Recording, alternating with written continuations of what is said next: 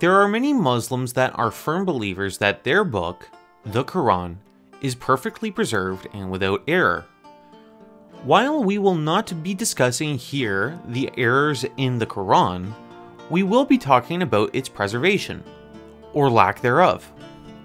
While there are many aspects in the compiling of the book, there are credible Muslim sources that prove the Quran is not complete, therefore not preserved.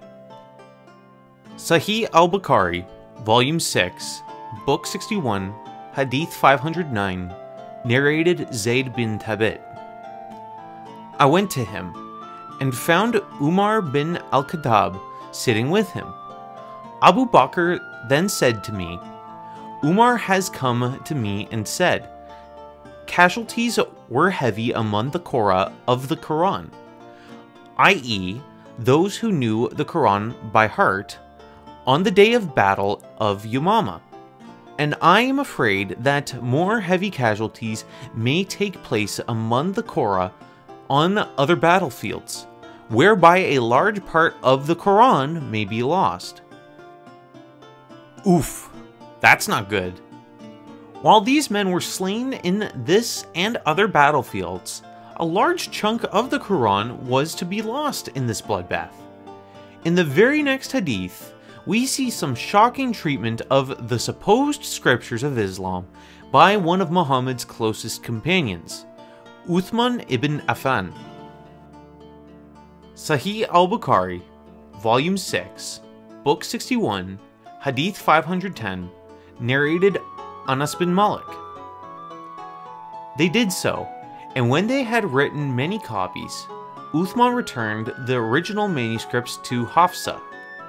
Uthman sent to every Muslim province one copy of what they had copied, and ordered that all the other Quranic materials, whether written in fragmentary manuscripts or whole copies, be burnt.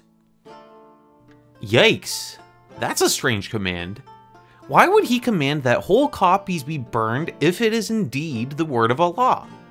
Why not verify what was already there, if it was perfectly preserved through the majority of manuscripts? There are more writings from accredited Muslim sources that prove that the Quran, at bare minimum, is not as preserved as some imams would like you to think. Don't take my word for it, take Muhammad's father-in-law and what he has to say.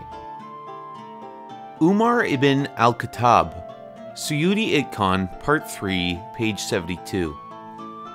Let no one of you say that he has acquired the entire Quran, for how does he know that it is all?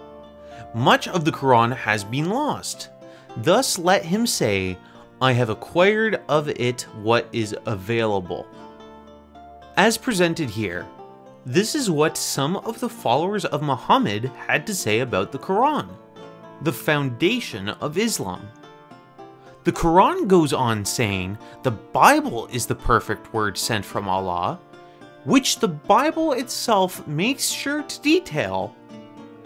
Isaiah 40 verse 8, the grass withereth, the flower fadeth, but the word of our God shall stand forever.